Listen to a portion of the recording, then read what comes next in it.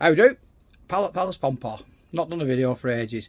I'm just coming out to the shed because I'm possibly going on a ride tomorrow. And then thought, which bike should I go on? And then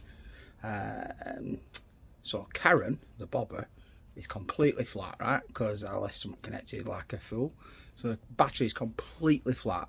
And the problem I've got is, and I'll show you now, right? So the problem that we have, this charger here, right, needs to get some feedback from the battery to be able to send a charge through, right? So if it detects the battery's completely dead, that's it, right? End of.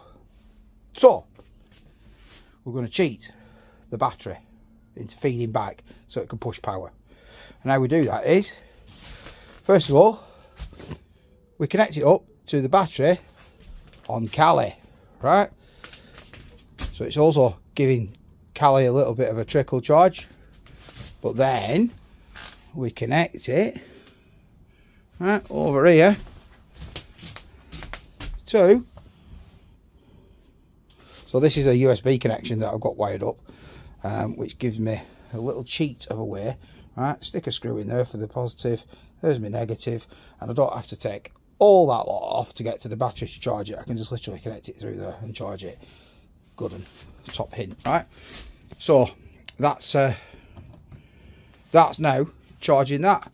And just to prove, so if I turn the ignition on, right, I've got a bit of battery, and if I was to remove that, oh, battery go, oh, that won't help because it's touching there. That's not good. Right, let's leave it like that. Okay, shouldn't have touched it. Oh dear. Live spark. Yeah. So yes, that should be now charging the battery. And if we come over to here, we've got a feedback of, turn that round for you.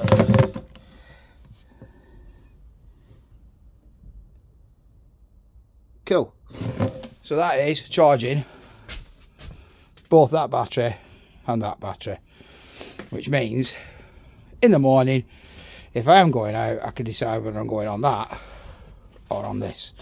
This kind of weather, more likely I'm going on this, but it is nice to get out on that. So we shall see which one gets to play out tomorrow. See you on the road.